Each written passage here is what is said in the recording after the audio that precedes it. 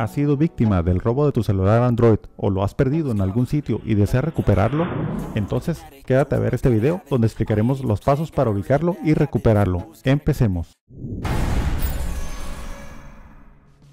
Si pierdes un teléfono o tablet Android, puedes localizarlo, bloquearlo o borrar sus datos. Si has añadido una cuenta de Google a tu dispositivo, podrás encontrar tu dispositivo ya que estará activado de forma automática. Para encontrarlo, bloquearlo o borrar sus datos, el teléfono debe cumplir estas condiciones.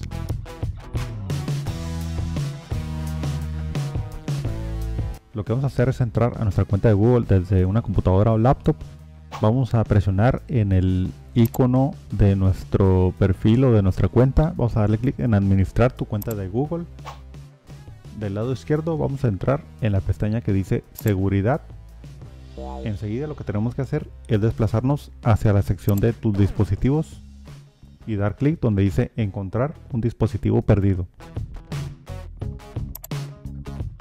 Entonces aquí en esta parte vamos a dar clic en este renglón para ir al siguiente paso donde nos piden darle los permisos a Google para que acceda a nuestra información de ubicación.